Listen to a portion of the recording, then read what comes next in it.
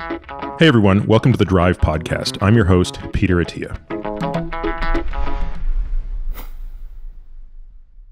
Hello, Peter. Hey Bob.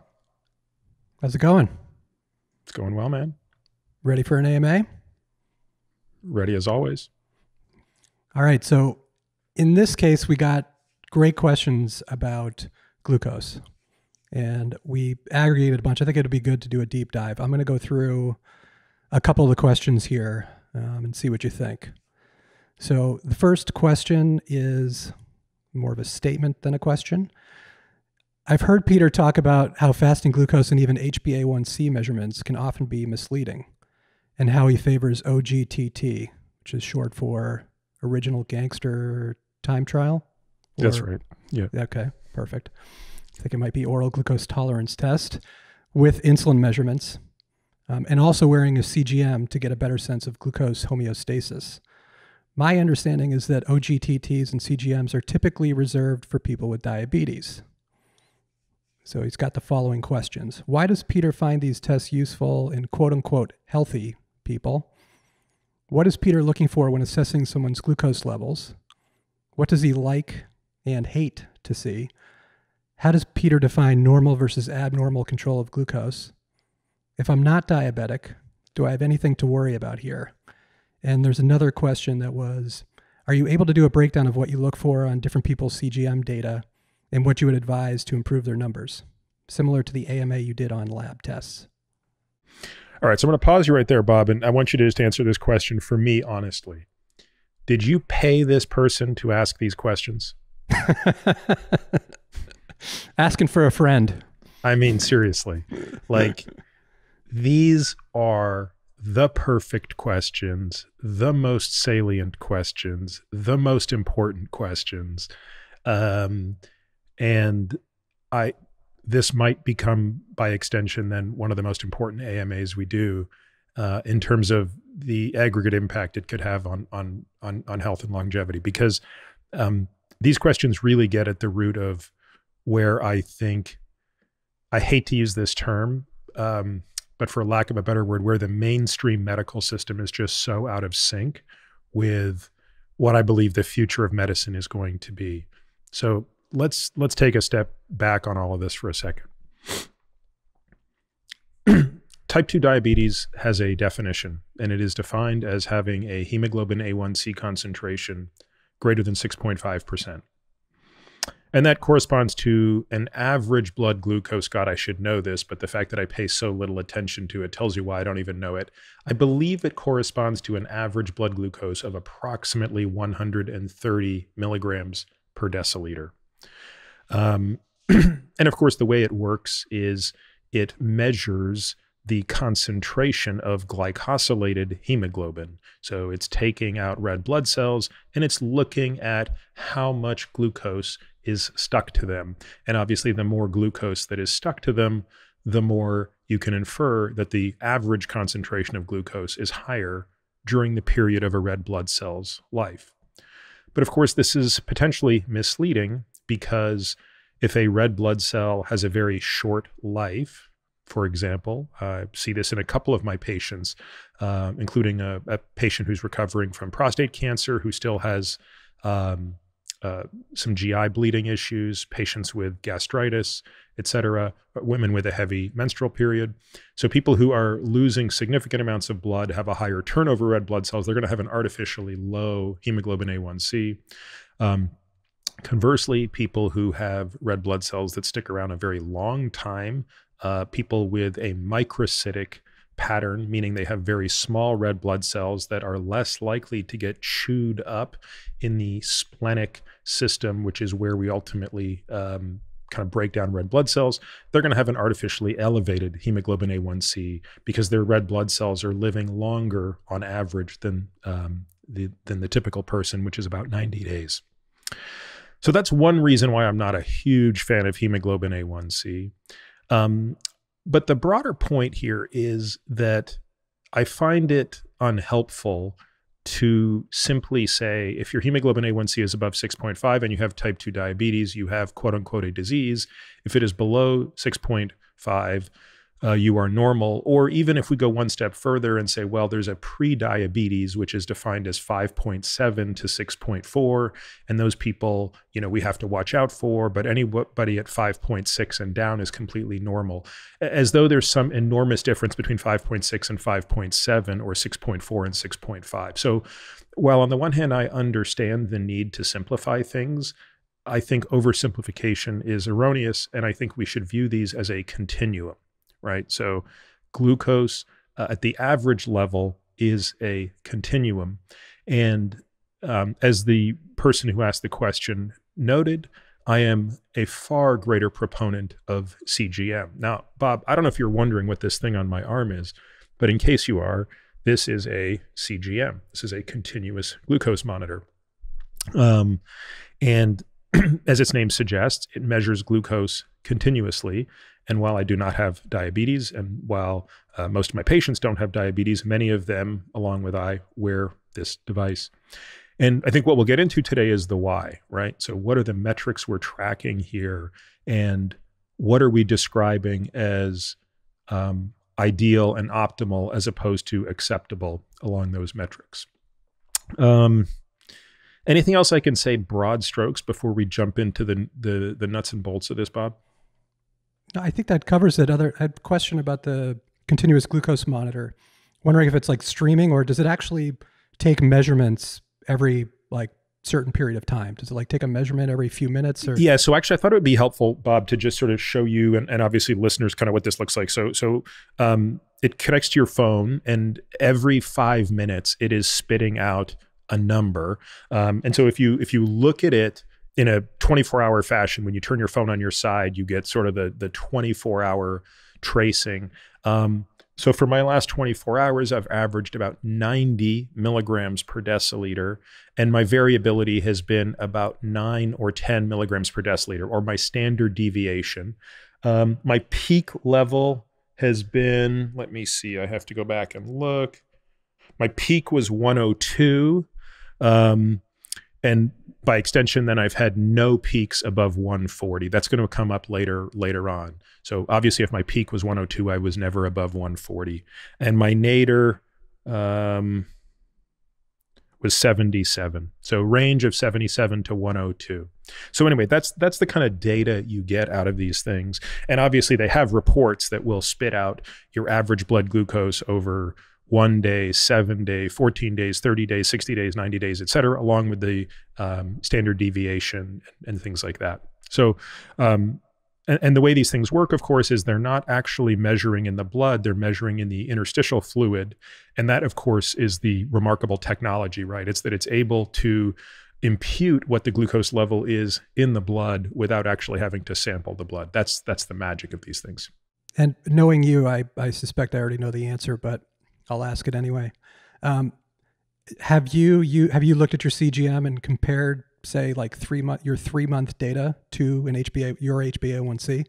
Of course. And seen how to, yeah. Yeah, and there's no comparison. So because I actually have something called beta thalassemia minor, or I carry the trait for beta thalassemia, I have tiny little red blood cells, or as my roommate in med school, Matt McCormick, used to call it, shite for blood.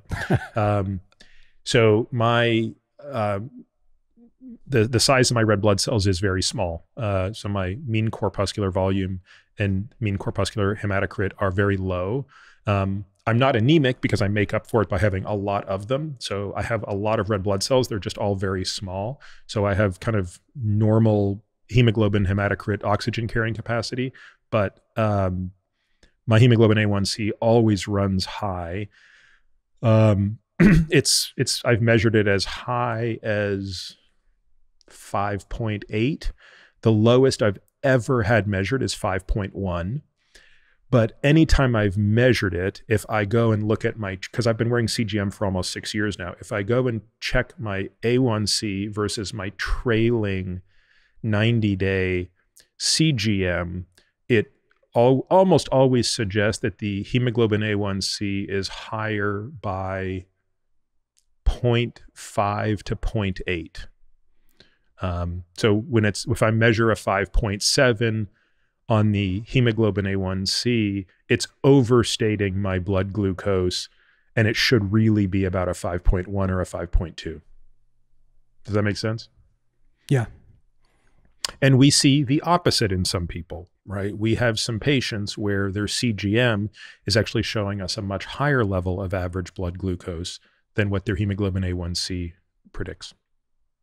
So it's important to understand hemoglobin A1C is a measurement that predicts average blood glucose. CGM actually gives you average blood glucose, and you can reverse engineer an imputed A1C.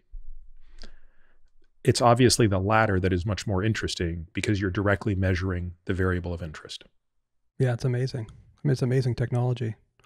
It's, the difference between like a snapshot and a movie.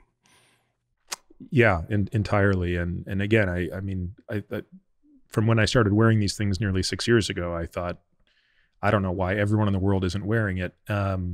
Notwithstanding the cost and the logistics of it. And the obvious reason why everyone wasn't wearing it was they're cost prohibitive. And, certainly back then they were quite involved, but they're getting better and better and better. And I'd like to believe that there will be a day when you go to your first visit at your doctor, they actually, or prior to your first visit with your doctor, they mail you a CGM and you wear it for 30 days. And that data is looked at by your doctor, and your doctor, by the time you arrive in the office, he or she has that information. And, instead of looking at an A1C or a fasting glucose, they can really look at what your glucose excursions have looked like over a period of time in the real world. And they do that with, I guess if things look fishy, but they'll do it with, was it a sphygmomanometer? Like they'll send you home with a blood pressure monitor, and you'll take it every, so often, maybe 3 times a day or whatever it is, to get a look at your blood pressure that way. Right. We do that with our patients. Most of our patients, there's a particular blood pressure monitor we fancy, and we have them keep it at home. We have a special log. We have a method that we want them to go about doing it, recording it, and then we'll track that as well. Unfortunately, in the wearable space, blood pressure is still far from prime time. We've tried a bunch of the wearables in that space and have not been impressed yet. But I actually think I think there's going to be wearables in the blood pressure space soon. So where do you want to start on this? Because I know that part of the question that was posed is, what are the metrics that we track? But I want to go back and sort of state my thesis, right? Or call it my hypothesis, I guess. My hypothesis is that outside of the formal diagnosis of type 2 diabetes, so now I'm referring to what the person asking the question called as quote unquote normal people. And it's important that we leave quotes on that, because I'm going to argue that that term has no meaning. But in the non-diabetic, which may be a better way to describe it, population, what is my argument? My argument is the following. Lower average blood glucose is better. So, a hemoglobin A1C of 5.1 is better than a hemoglobin A1C of 5.5, even though neither of those people are anywhere near having type 2 diabetes. 2, the more you can minimize glucose variability, the better. And of course, glucose variability is very difficult to measure without a CGM. Using a CGM, the standard deviation, is the obvious mathematical tool to do that. And lower is better. So stated another way, if you have 2 people who both have an average glucose of 100 milligrams per deciliter, which by the way corresponds to about a hemoglobin A1C of 5 to 5.1, which would be excellent. And one of them has a standard deviation of 10 milligrams per deciliter, and the other one has a standard deviation of 20, the person with the lower one is better off. Third, minimizing glucose peaks is important, irrespective of the first 2 things I said, average glucose and variability. Although, obviously, the more peaks you have, it's going to, all things equal, push up glucose, and it will certainly increase variability. But I would argue specifically that glucose peaks are problematic and that we want to minimize them. And so, getting a little bit ahead of myself, what are the 3 metrics we are constantly tracking in our patients, and what am I constantly tracking in myself? Thank you for listening to today's sneak peek AMA episode of The Drive. If you're interested in hearing the complete version of this AMA, you'll want to become a member. We created the membership program to bring you more in-depth exclusive content without relying on paid ads. Membership benefits are many, and beyond the complete episodes of the AMA each month, they include the following: ridiculously comprehensive podcast show notes that detail every topic, paper, person, and thing we discuss on each episode of The Drive. Access to our private podcast feed. The Qualies, which are a super short podcast, typically less than 5 minutes, released every Tuesday through Friday, which highlight the best questions, topics, and tactics discussed on previous episodes of The Drive. This is particularly important for those of you who haven't heard all of the back episodes. It becomes a great way to go back and filter and decide which ones you want to listen to in detail. Really steep discount codes for products I use and believe in, but for which I don't get paid to endorse, and benefits that we continue to add over time. If you want to learn more and access these member-only benefits, head over to peterattiamd.com/subscribe.